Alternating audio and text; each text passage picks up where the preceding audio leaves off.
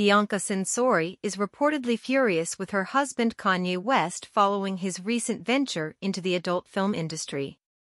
Allegedly upset about West's latest career move, especially after feeling objectified by him in recent months, Censori is said to be worried about potential pressure to appear in adult films.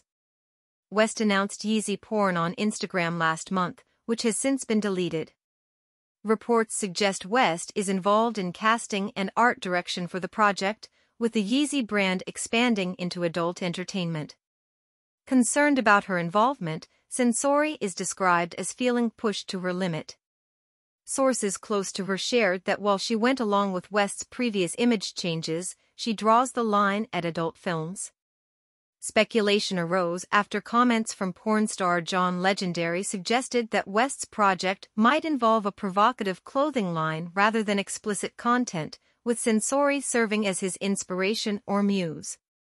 Legendary speculated that West's interest in sex could inspire his creativity in fashion.